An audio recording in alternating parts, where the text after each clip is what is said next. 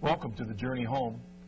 Our theme for this program is magisterial authority. And I know from my background, those of you who come from similar backgrounds are not used to using that particular term, magisterial authority. But of course, it's a common Catholic term. And it deals with how we determine what's true. In other words, if you have two people battling over the meaning of baptism, do we baptize infants or only adult believers? Or the meaning of a scripture text and how it applies in our life. Let's take Ephesians 5. Wives, submit to your husbands. Well, do we still do that today or not? Okay, how do we decide whether that's true? Or whether we take the teachings of the Bible or tradition and apply them into the difficult areas of our life, like the pro-life questions. How do we determine what is the true application? And that brings us back to this important issue of authority. In our theme tonight, magisterial authority is one that was very important to our guest tonight, Father Rolf Tollefson. We met a couple years ago. In fact, I met him when he was still a seminarian, and he's been a priest for a little over a year, and he joins us tonight to tell us about his journey into the church, and God called him all the way into the priesthood. So it's exciting to have him with us tonight.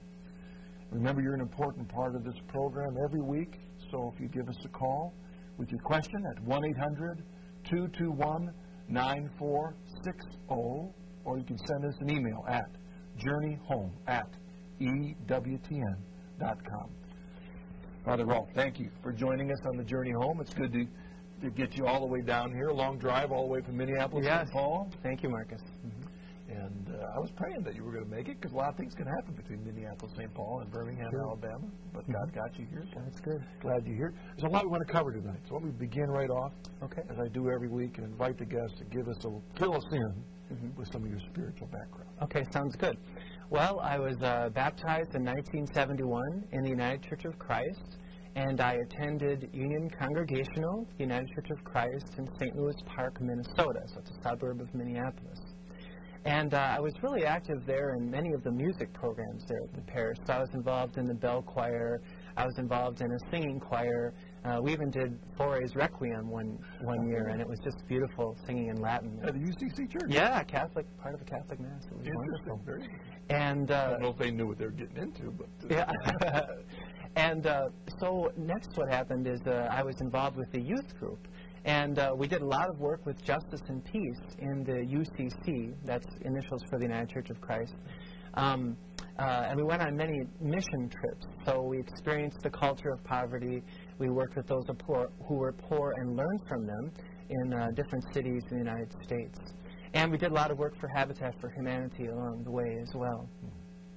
But throughout this whole journey in the United Church of Christ, I was kind of looking for historic Christianity, or looking for the fullness of what it meant to be a Christian. So I kind of had a restless heart. I mean, I had a very personal devotion to Christ as my Lord and Savior. I had given my life to Him, and whenever Billy Graham would be on TV, and so forth. And I really believed that. He's in your backyard up there in Minneapolis. That's right. They're Harmon Place in Minneapolis. That's right. And that was all very important for me. But I was still looking further for kind of a higher definition of what was true and what the historic Christian church believed over time.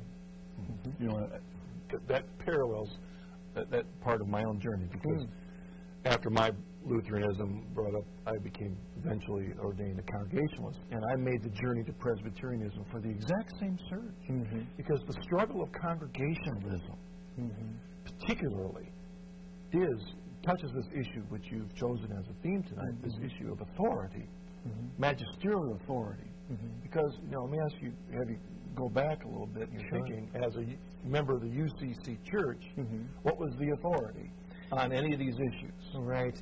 There wasn't so much of an authority. They would have in the UCC what was called a freedom of conscience clause, where you could, in accord with tradition, but still on a local level, according to your parish, and especially according to the conscience of the individual believer, you would kind of make your own determination as to what was true and what was in accord with Christianity in terms of its history. Yeah, so the conscience becomes the highest authority for the individual's life. You even mentioned the word tradition as you were describing it. Yeah. Because, I mean, what would be tradition for a UCC person? Right. It'd be basically, since 1957 would be when the denomination was formed, although, of course, as you know, the congregational part of the United Church of Christ came into being much earlier with the English Reformation and so forth. My part of the United Church of Christ was the Evangelical and Reformed Church, which historically had German roots that were mixed Lutheran and Reformed background. So it's interesting to look at that mixture of roots. You have English Congregationalism, you have the German Reformed, which is a bit of a Lutheran, Calvin, the whole mixture of all that. And again, you have in those three different traditions, Congregationalist, Lutheran, Calvinist, completely different understandings of any particular theological issue. The meaning of the Lord's Supper, how often you should do it. So what, for a UCC person, when it came down to any of those issues, how would it be determined? How would they determine, like, the Lord's Supper, its meaning or its practice? Right. They would look traditionally toward more of the background that's been found in the confessions. For example, in the Reformed tradition, the Westminster Confession, I'm not so clear on the congregational background on that. But they would ultimately, in that tradition, turn to Calvin. And they would see the Lord's Supper, for example, in terms of a spiritual presence. And so, for example, when I started my college education, which was back in 1989 at St. Olaf College in Northfield, Minnesota, I always struggled with the fact that Lutherans said that Christ was really present in, with, and under those elements. I didn't quite understand what that meant. Then I read a book, and the book was written by a Lutheran pastor. And as you know, Lutherans do have some more of a sense of sacramental theology. And he described sacraments as extensions of the incarnation in our world today. Extensions of the incarnation. And that helped me to understand more of a sacramental outlook on life and helped prepare the way for the Catholic Church's understanding of sacramentality. Was that kind of where your heart got started for the Catholic Church? Was that book itself? I would say that really helped me too. Also, a book by Cardinal Ratzinger, Principles of Catholic Theology, that was very foundational for me because Cardinal Ratzinger grew up in a kind of a mixed area in Bavaria that was, as I believe, partially Lutheran and partially Catholic, and probably some Reform mixed in there too. So he knew how to integrate well some of the genius and some of the true things that were in Protestantism, but then also to correct it and to show the fullness of the Catholic teaching. Well, so you're in college, searching for something more historical. Okay, so is that what got you started? I mean, these books kind of fell in your lap at that time? Or? That was part of it. I also was searching for a church that truly had an overall pro-life message. I had always been in favor of totally abolishing abortion, and also, incidentally, always opposed to contraception as well. It seemed to me something not very natural and in God's plan. Let me just jump in here, because I certainly don't want to pick at the denomination you were part of, but in that particular Congregationalist denomination, it was difficult for that as a church to make a decision on any of those issues. Wasn't that true? Right. There was no complete consensus. I mean, of course, there were some pastors who believed the historic Christian teaching on pro-life issues, but because of the freedom of conscience clause where you could kind of believe, you know, there was I would say too much diversity or too much openness in that context. Yeah. Okay, so this was the issue that kind of got you moving? That was certainly part of it, All right. Let's continue. Sure. Fill us in there. You bet. I was at St. Olaf College, and during the summers, I went to this Lutheran church camp. I was a counselor. So I was a naturalist, and I helped to identify plants and so forth. And I was still searching during the summers. It gives you more time to pray and reflect. And by that time, I was praying the divine office. And how'd that happen? Yeah. Well, I had been associated with the Catholic parish in town, St. Dominic's, and the priest there, Father Ron Clubb, gave me the Liturgy of the Hours, the short version, you know, the really shorter Christian prayer. Yeah. And I began to pray, and inside of this breviary was a holy card, and on the holy card was this prayer, the Memorare. The Memorare. And I was really afraid to kind of pray this prayer to Mary at the time because, you know, I had seen historically Mary as being more of a detraction to the Catholic faith instead of our mother and the one we can turn to for help to bring us to Christ. Not that she would be an end in herself, but would bring us to Christ. And I prayed that prayer very reluctantly, but I did anyway. I said, Christ, I'm not trying to offend you. I'm just going to pray this prayer. So remember, O most gracious Virgin Mary, and I prayed the prayer. And a couple of weeks later, what came in the mail is a letter from Marytown, which is the conventual Franciscan friars in Libertyville, Illinois. I believe that you had shown on EWTN a benediction from Marytown in the past for a couple of years. And at Marytown, that was the place where I began to appreciate even more and more the authority of the Church. The authority of the Church when it taught about Mary, showing us that she is the Immaculate Conception, showing us that because of God's overpowering grace and sovereign choice, He chose Mary to be free from original sin.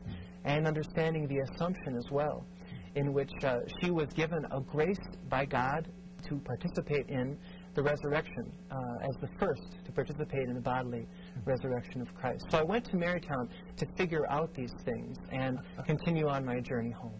I was going to say that those are quite a bit different than your UCC upbringing.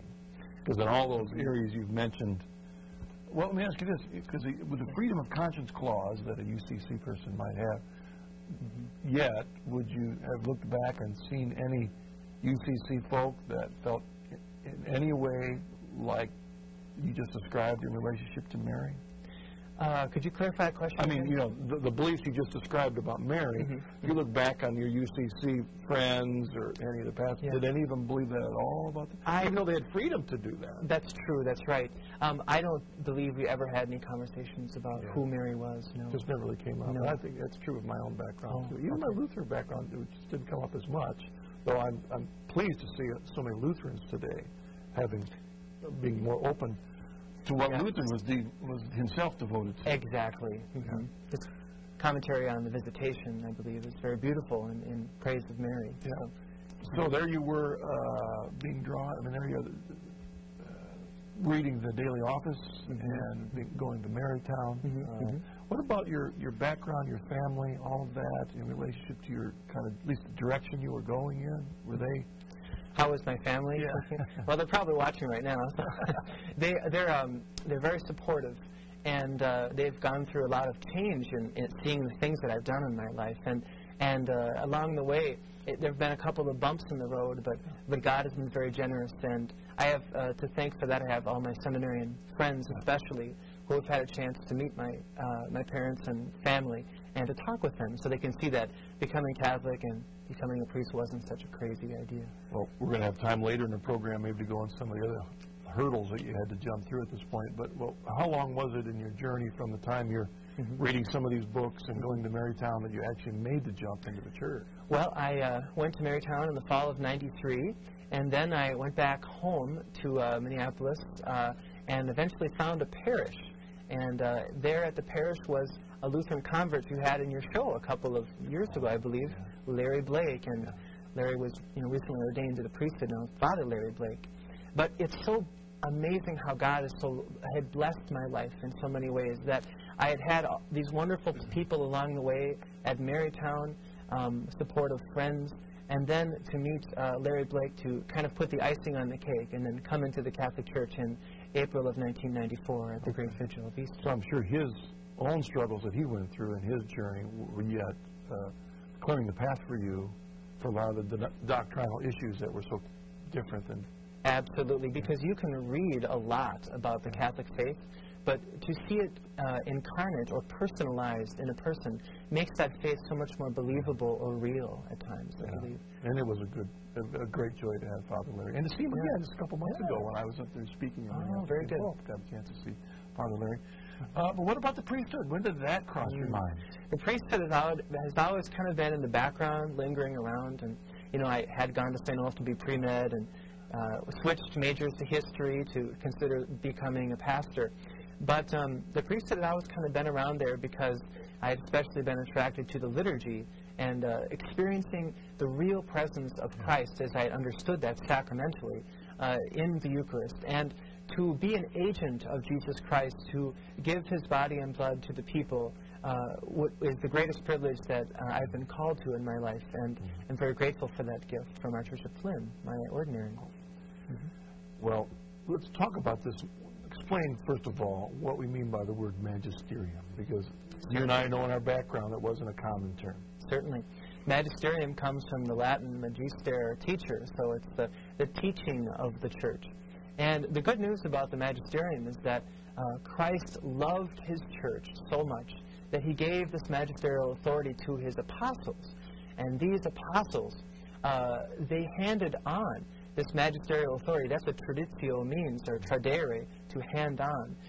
This authority and this teaching authority down from the generations up into the very present. And so that's why, of course, we call the bishops the successors of the apostles, our link to Jesus Christ and the ancient church because of the power of the Holy Spirit. So the magisterium are the ordained teachers of the church, the bishops that have followed in apostolic succession. But we recognize that one bishop sometimes teaches a little different than another bishop. And sometimes throughout history, that can be a bit confusing. So how does one define magisterial authority? Well, the good news is in the Catholic Church, of course, we have the Pope, which means that the Pope eventually is the one who needs to make the difficult decisions because, of course, in his person, he has been given the gift of infallibility of the Church. Not his personal infallibility, but of the church to him in his person, to make those tough decisions in consultation with the body of bishops. So the beauty of Catholicism is that we have the conciliarity or the working together of the bishops, but then if there is a disagreement, the Pope is the one who can intervene and make the final decision. And he can't make that willy-nilly or... No. All the Pope can That's do... how it's misunderstood. Exactly. All the Pope can do, of course, is hand on the deposit of faith, the revelation that God has given to us, and simply unpack it or show its organic development over time. Talk about that development. You mentioned it earlier. Sure. Because that's very important to understand this authority. One of the best classes I had in seminary was Cardinal Newman's seminar by Dr. John Briel. And in that class at St. Thomas, which is the university associated with St. Paul Seminary in St. Paul, he talked about the development of doctrine. And the development of doctrine means that the church is like an acorn. The church is like a tree, actually. It looks like an acorn in its developmental stages early, but then as it develops, it turns into the beautiful flowering tree. And so the church gives us the tradition, which is kind of like the acorn, and then over time unpacks its meaning and shows through its magisterial authority what are developments and what are corruptions. And Cardinal Newman, that great theologian in the church, gave us a list of excellent criteria to help us determine, in accord with Scripture, tradition, and reason, and the magisterium, of course, what an authentic development of doctrine is. An example of that Father Pacwa and I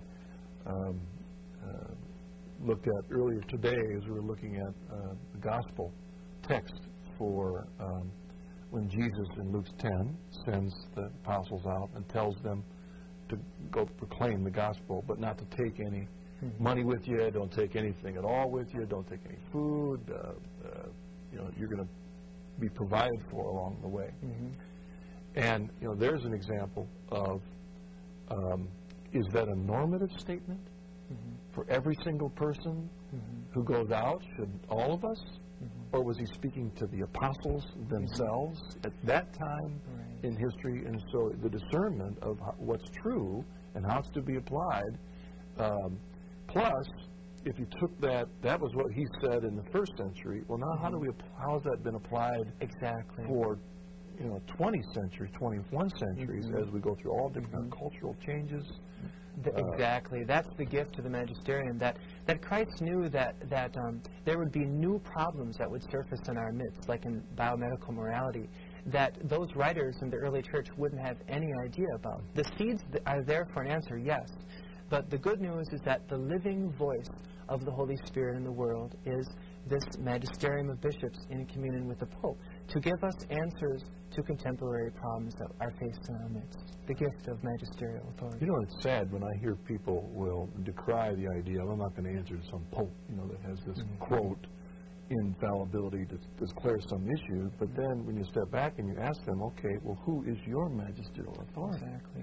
Because, as Newman himself said, everyone must have a pope. That's right. And often it's ourselves.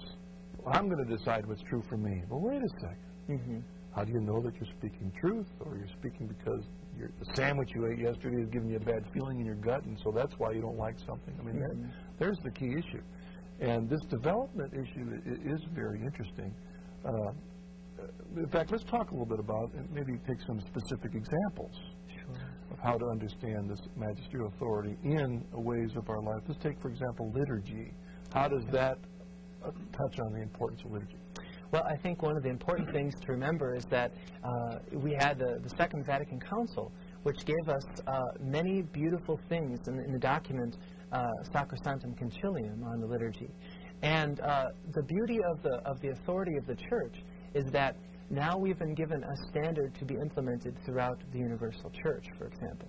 That would be, for example, the importance of Gregorian chant. That the Church never said that Gregorian chant or Latin should be suppressed, but rather these things should be cultivated with a new vigor in the midst of the faithful. And the authority of the Church helps to carry out that mandate of the Council. What's the difference between the magisterial authority and the spirit of Vatican II? Exactly, exactly. I think that spirit of the Vatican II, I mean, some people can use as kind of a means to, maybe get around what the Council was actually saying, instead of actually just carrying out the true developments of doctrine that happened at the Council in accord fully with tradition. See, sadly, that phrase, the spirit of Vatican II. We're doing this in the spirit of Vatican II. That's like, what are you lifting up as authority there? I mean, technically, what is one lifting it up? One's lifting up, well, this is kind of the way I want to do it, or kind of the way I think we ought to do it, or it's the way a bunch of us are doing it, and so we give permission. But it doesn't have real authority. It's groundless. Exactly. So one of the ways to promulgate that authority in the Catholic Church is to use liturgical books, for example, with rubrics in them, that have been tried and tested over time and help us to celebrate the liturgy in a unified way. Very important means of implementing liturgical decrees of the authority of the Church. Okay. And let's take another area, why not? Well, you mentioned Mary earlier. Talk a bit about how magisterial authority helped you in your own acceptance of the Marian dogmas. Well, I think one of the things that's important to understand is that the magisterial authority of the Church should also be seen as the loving authority of the mother, that is the Church.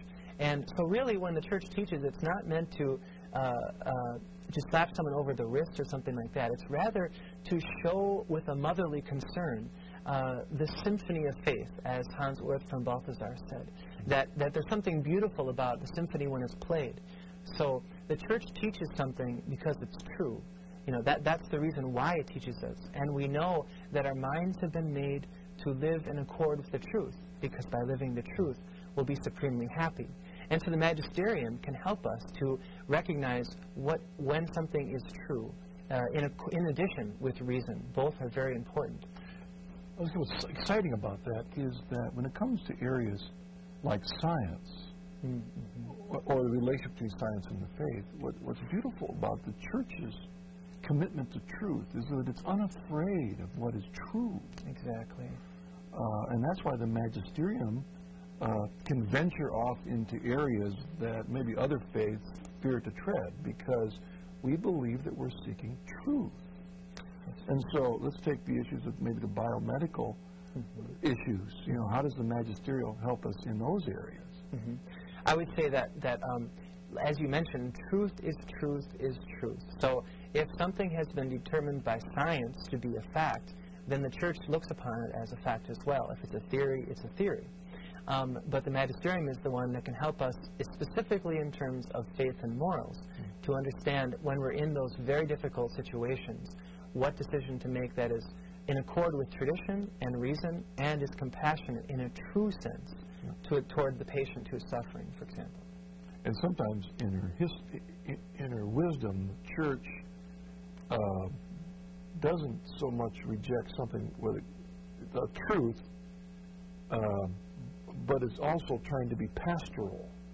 with the application of that truth into a culture that may not be ready. Exactly. Speaking the truth in love is a way to do that. Right. That's exactly right.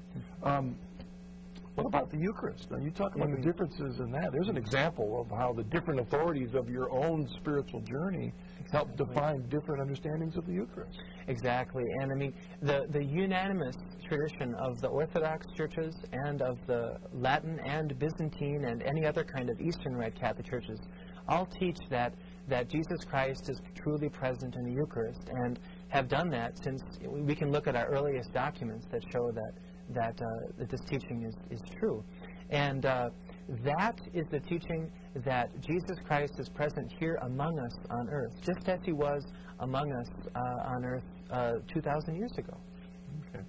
When you and I both share both a Lutheran background and a Congregationalist background, though they were kind of flip-flop. You started Congregationalist, went Lutheran. I started Lutheran, went Congregationalist, then Presbyterian, whatever else I jumped in it for a while before I ended up home in the Catholic Church. But one verse that was very important to us Congregationalists was Matthew 18:20.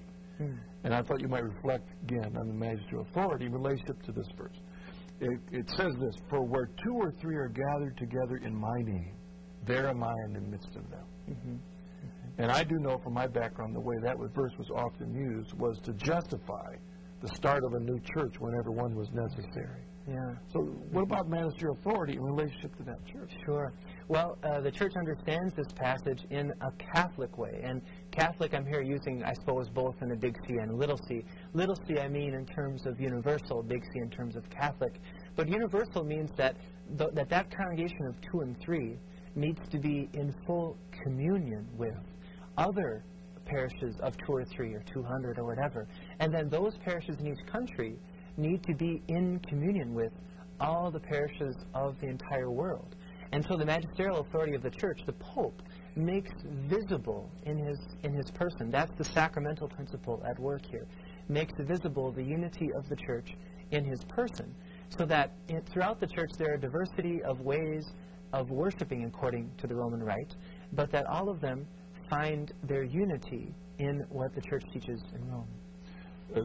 Another verse that just kind of goes right along with what you're saying was the epistle reading for the Marianite Rite today was from 1 Corinthians 3, where Paul is talking to the Corinthians who have a struggle there. He's trying to straighten them out at Corinth. And he says, "Brothers, I could not talk to you as spiritual people, but as fleshly people, as infants in Christ. I could only give you milk." And he goes on and says, what was the problem? Well, the problem was there's jealousy and rivalry among you. Wherever someone says, "I belong to Paul," and others says, "I belong to Apollos." And so right away we have this division, the temptation towards this division very early on, because we have 2 groups that feel a little differently about something. So again, this call for unity and to recognize, again, the apostolic authority from which they were taught. Okay. Well, we're going to take a break. Okay. Come back just a minute with your questions for Father Rolf Tollefson. Remember, the phone number is 1-800-221-9460. I'll be with you in just a moment.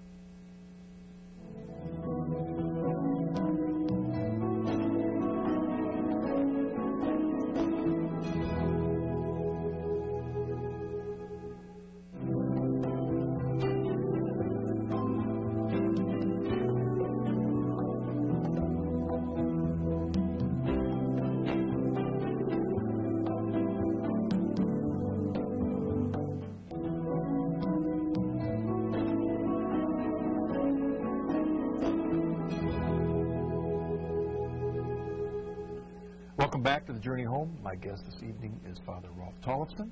He's a convert from United Church of Christ, Congregationalist, with a Lutheran faith, and then drawn to the Catholic Church, and then here's a priest.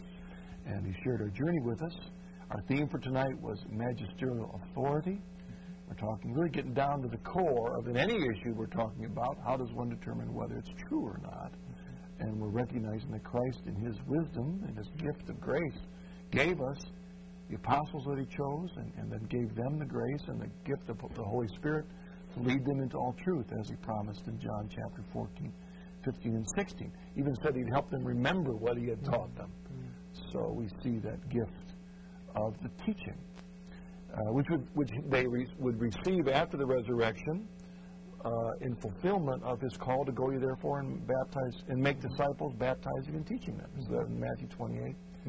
And so there we see this magisterial authority coming. And immediately in the New Testament epistles, we encounter places where Paul, with his apostolic authority, Peter, James, using their authority to write to churches and help bring them back on track when they're being drawn away by other voices that don't have the authority of truth, but pretend they do. They sound good. And doesn't that sound like today? I mean, isn't that the danger today? I mean, we have so many people that are lifting up all kinds of things as authority. Exactly. You know, that makes it hard for people. Let's take our first caller. Hello, it's Rick from Colorado. What's your question for us tonight? Marcus, first of all, I love your show. Thank you. It was instrumental in my conversion to the church. Oh, well, great, Rick. Welcome home. Well, thank you. Father, my question is this. First of all, what kind of a reaction did you get from your family when you converted to the church? And then, more so, what happened when you told them you were going to be a priest? Okay, that's a good question. Thanks, Rick. Yeah. Rick, basically what happened is that they were, kind of concerned about that. But then, as I mentioned a little bit earlier in the program, as they met my friends from the seminary, I could really point to them. And as my parents came to those liturgies along the way, they became more and more understanding of the Catholic thing.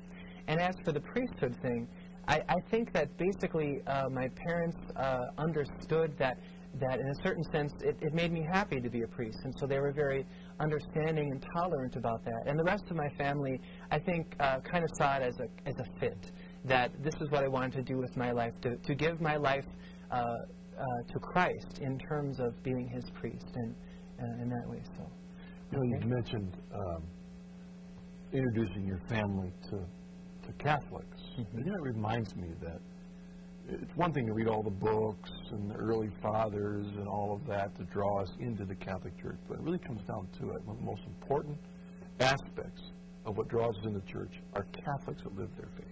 Exactly. I mean, wouldn't you agree with that? Yep. Again, living witnesses to the truth. I mean, take a look at Mother Teresa, or when I was down at Marytown, I had the privilege of editing a book on St. Maximilian Kolbe. I mean, that wonderful priest who gave his life for a family man in Auschwitz.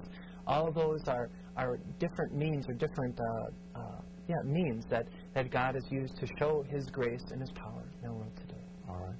Of course, it reminds us that each one of us in our that's Mother Teresa and Father Kolbe, but it doesn't mean that we ourselves aren't to be that witness, because so many of us, so many people in the world are looking for someone who is living their faith, whose faith is authentic, it's real, and sadly we are surrounded by an awful lot of people that will say one thing but walk another, and so it's so important to live our faith.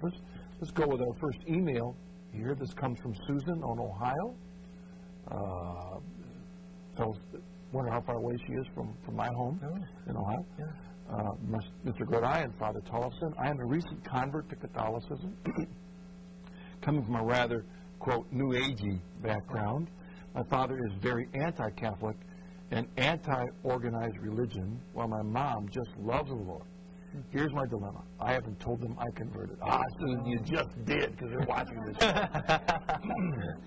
Okay, I fear that telling them would cause my father to shut me out completely, and that it would keep me from making any headway at all when I speak to him about God. I know that he knows that I am a Christian, and he seems much more open to Christianity than he once was. Am I being deceptive by holding back the fact that I'm Catholic? And I'm ashamed of I'm not ashamed of my Catholicism. Thank you, and God bless. And thank you for your question, Susan. Yeah. Susan, that's a really good question. It's a dilemma. It's difficult. I think that there's some fear there, perhaps, and I had a lot of fear myself in, sitting down with my parents and letting them know that I was for sure going to become Catholic and everything. But I believe it's 1 John who tells us the perfect love drives out all fear.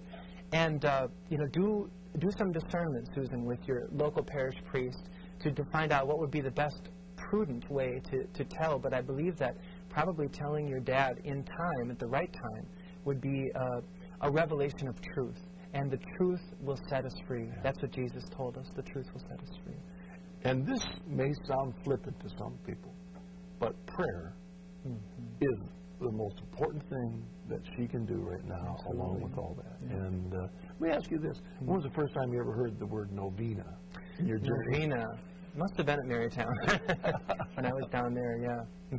Because I had never heard that word before, and I remember on my journey, and I was faced with some dilemma like that, and some Catholic says, well, just pray a novena. And I what is a novena? I'd never heard that term. And what that is, it's a wonderful thing. And that is making a commitment of praying 9 days as a sacrifice, as an offering. And it's not a manipulation. It's not forcing God's hand. Exactly. But it's really more of a personal surrender. Exactly. When you have something that you're having a hard decision to make or something you love, so you're offering it up to the Lord and you're praying these 9 days, trusting. And that 9 days goes back to the early church, right? Praying for the descent of the Holy Spirit to come. And I think that's exactly what, Susan, we need in your situation as well as whatever problems anyone out there is going through, is to ask the Holy Spirit to come, that spirit of consolation. From Greek, parakletos or paraclete means the one called to one side. So I think, Marcus, it's a great idea to do a novena, perhaps even to the Holy Spirit. Asking for the Lord's will to be done.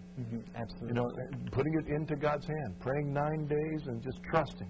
Again, it's also in 1 John that you pray expecting and believing, and you're releasing it into God's hand and accepting whatever He would bring. But even in the midst of, there may be those misunderstandings with those in our family that do not understand why we would become Catholic, especially if they come from a position of real strong anti-Catholic. But the most important thing in the midst of that is you'll love them through the midst of it. You love them all the way through. God knows them better than they know themselves. So we trust God on that. Let's take our next caller, Rebecca from Louisiana. Hello, what's your question for us tonight? Good evening, Marcus. I'm a former Protestant, gently brought home to the church by my loving husband. Oh, God bless him. Praise God. I'm a faithful viewer of your program, and I have a question for Father Rolf tonight. Okay. What is the difference between dogma and doctrine? And what is the responsibility of Catholics for accepting the dogmas and doctrines of the church? Thank you, Rebecca. Rebecca, that's a great question, and I wonder if my dogmatic professor, Father Dipperner, at the seminary is watching right now. No more tests, though. That's Don't worry about it. They're beyond it. Yeah. A dogma is an infallible truth of the faith that must be met with an assent of the intellect and will. So a dogma is an infallible big truth of the faith. And a doctrine, I believe, is those other truths in the faith that support that teaching, but formally speaking are not strictly infallible, but they may be. Further development of doctrine can help us understand if those doctrines can turn into dogmas. That would be my stab at that. Okay. All right. Very good. And it's interesting that you talked earlier about the infallibility of the Holy Father. And so in the history of having this gift of grace, there's only twice in the whole history of the church when he has declared a dogma, right? And that would be the Assumption and the Immaculate Conception. Right? Again, many people say, oh, they invented this, in 1860, he threw this together, whatever the date was, I forget the date, but no, as you said, he is completing this. Exactly. That the seeds in the church have been sown through having a feast in honor of the Blessed Virgin Mary's Assumption, I believe in, I don't know when, in early church sometime, 4th century perhaps.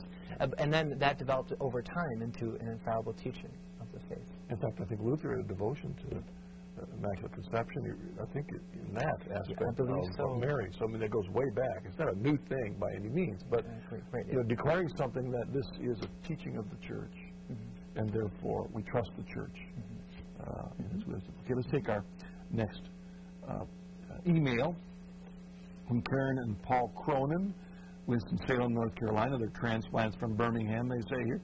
Hello, Father Tollefson and Marcus. My husband and I watch every Monday night, and I just said to him this evening, good to talk to you, Karen, that I hope that we would see a Church of Christ conversion some night. You must have been praying a novena for the last 9 days before tonight's program. Could you please tell us if the UCC is related to the Church of Christ? Thank you. We welcome you home. Thanks for your email, Karen. That's good she asked that because names of denominations out there can get real confusing. I believe that those are two very different denominations, Marcus. You could probably fill me in on the Church of Christ a little bit more, but I believe the Church of Christ is more of an evangelical church, or ecclesiastical communion, actually. Yeah. And the United Church of Christ is very much more of an open Protestant denomination. Let's see, as you define United Church of Christ as really a union of two, once completely distinct traditions. Whereas the Church of Christ, now I wish I had Bruce Sullivan on my show tonight because he's a convert from Church of Christ, who's now Catholic. He's been on a couple times, and he's my local expert on the Church of Christ. But it is a separate movement that came from a pastor whose last name is Campbell, I think in the 1800s. Now, I might be wrong on that, but it's a completely separate movement. Again, it's the names of denominations out there. It can be Church of God. There's lots of Church of Gods, Church of Christ. So it can become confusing. Let's take our next caller, Gene from Illinois. What's your question?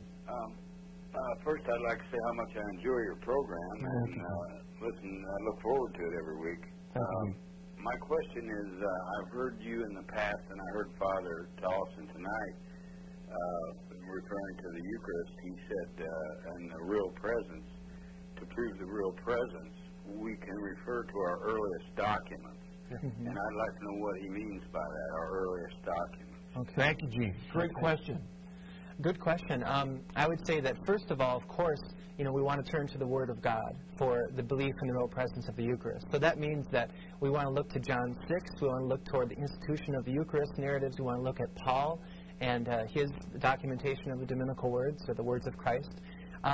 What I was thinking in particular of is that in the Catholic Church, we have this great thing called tradition, with a capital T.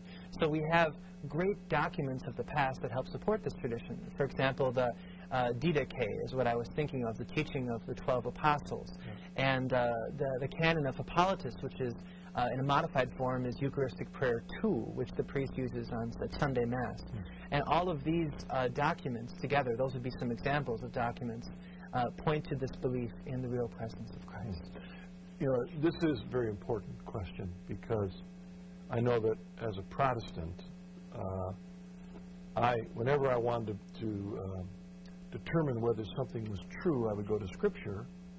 But if we struggled in the modern times with how to understand something, our goal was always to go back to the early church, to trying to understand from the earliest sources what was true. And of course, we just always jumped over everything and went right to the Bible.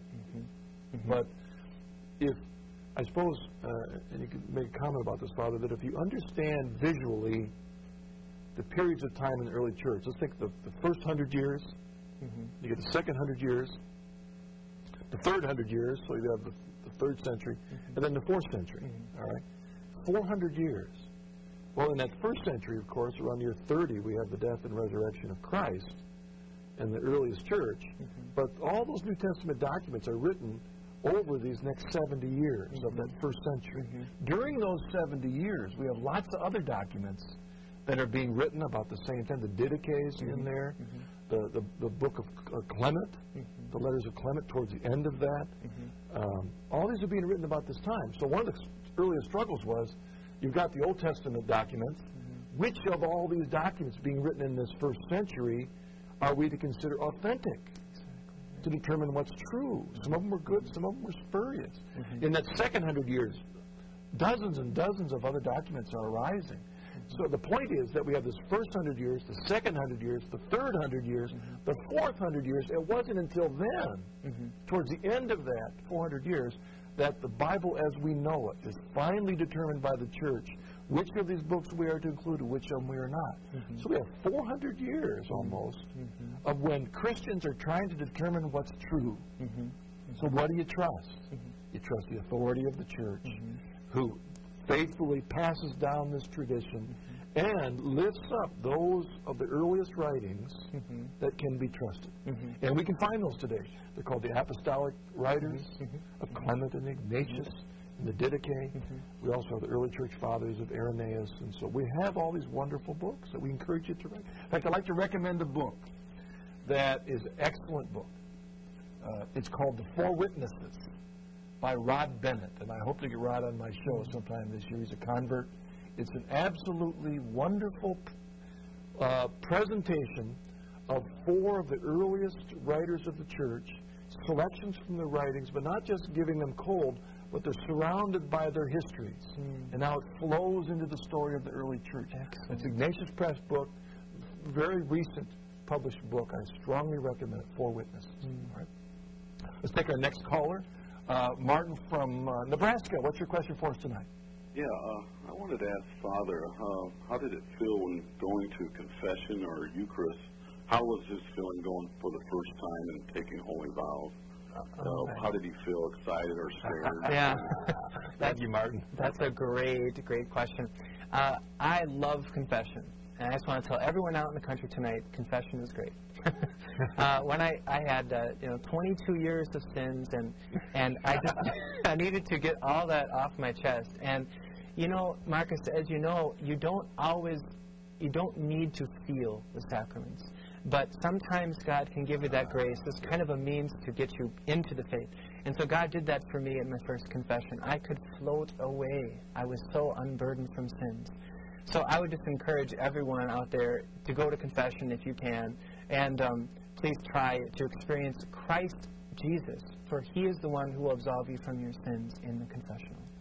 Now you're on the other side. Yeah. I mean, there you were in the empty box at first, and then now you're on the other side. Talk a little bit about that side of it. I mean, it's a responsibility, but a lot of people are a little awkward about opening up. And I try to be very relaxed with people and just let them feel that they're in the presence of God. And so sometimes I welcome them. People at St. Charles, my parish, know this. Peace be with you. Or something to get them relaxed into a frame of mind.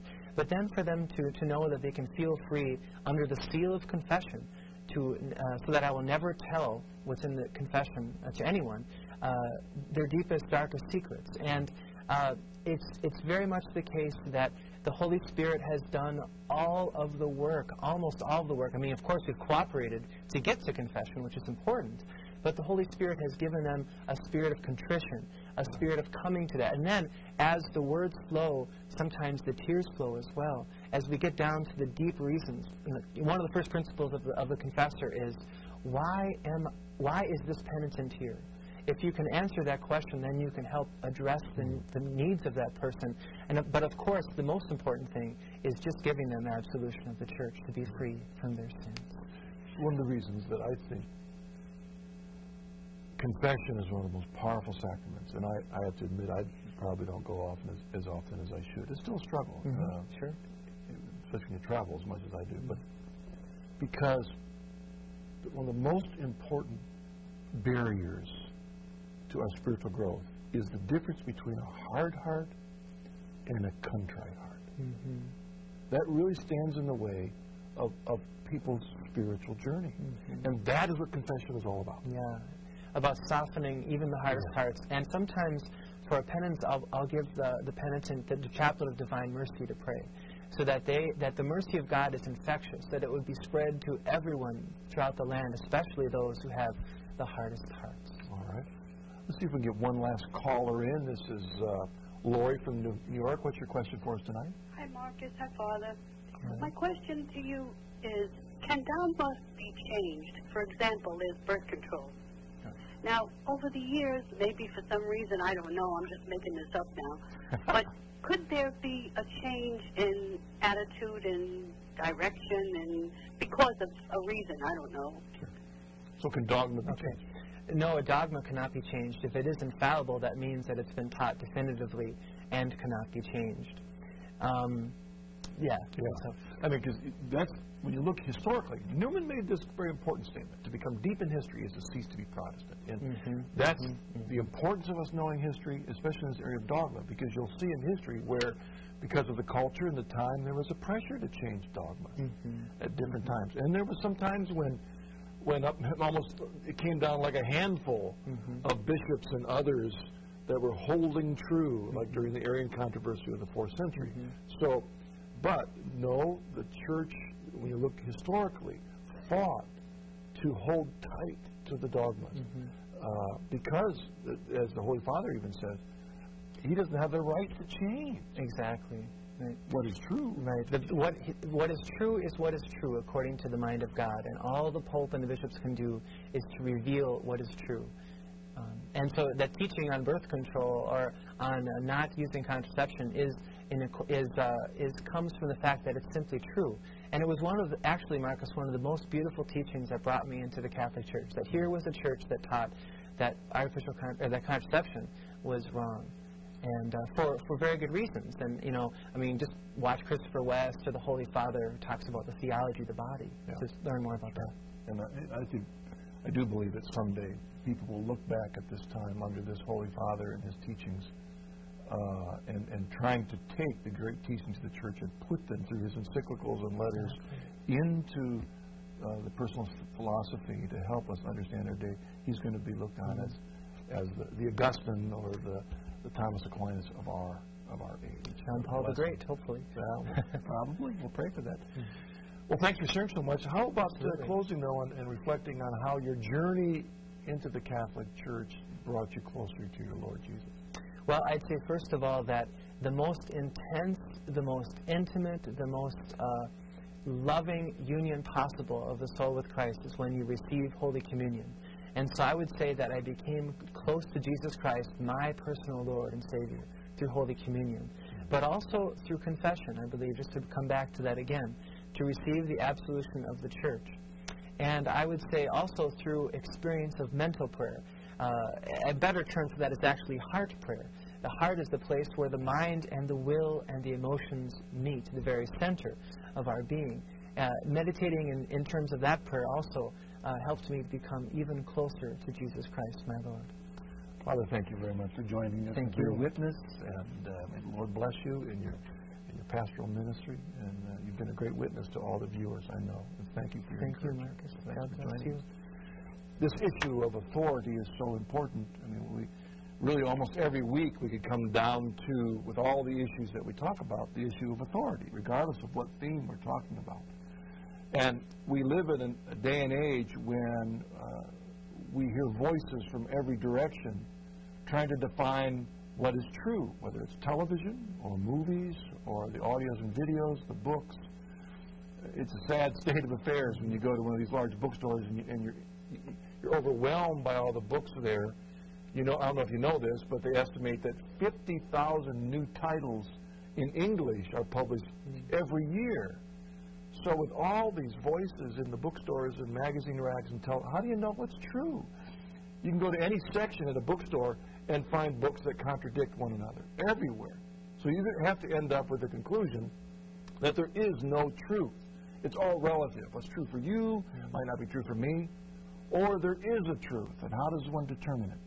And by Christ's mercy and omniscient understanding of our need, He gave us the church.